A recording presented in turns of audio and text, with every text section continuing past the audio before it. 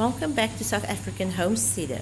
Today we'll be chatting about overwintering our pepper plants. In these black bags, I will leave them, I was thinking, for this year.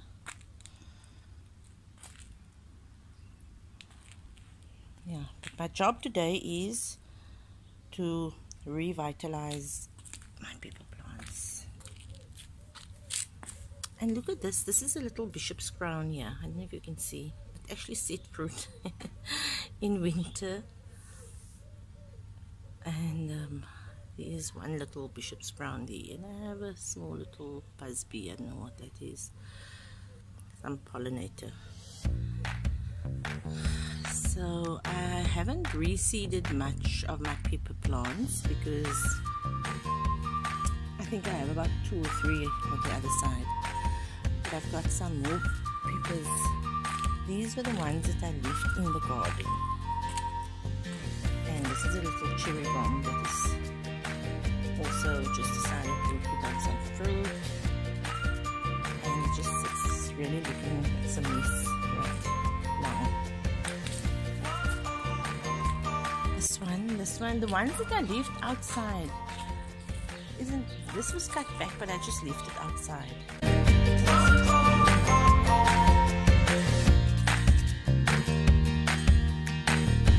So these now are my overwintered peppers, and I must admit I did not take that good care of them during winter. I didn't check up on them all the time, but these seem to be doing great.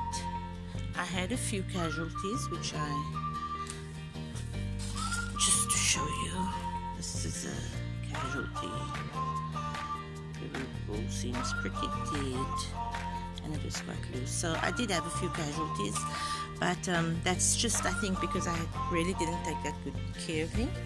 And what I have noticed is that the orange habanero peppers, they seem to be doing great, being overwintered. And yeah, so if you have never thought about overwintering your pepper plants, then this is proof that they actually do quite well.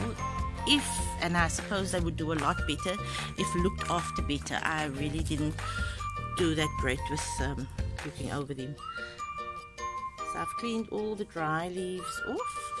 I did cut them down by 1/3.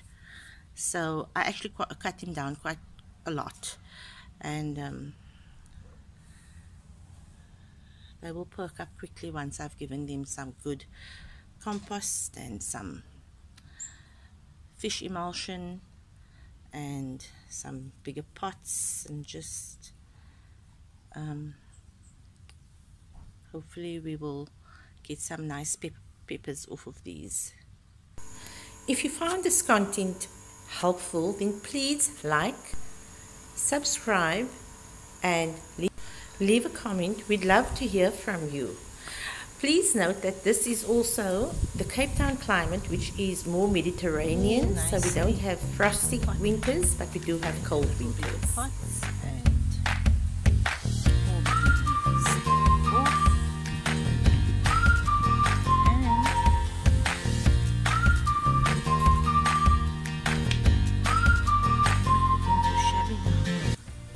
So it's definitely worth a try overwintering your pepper plants.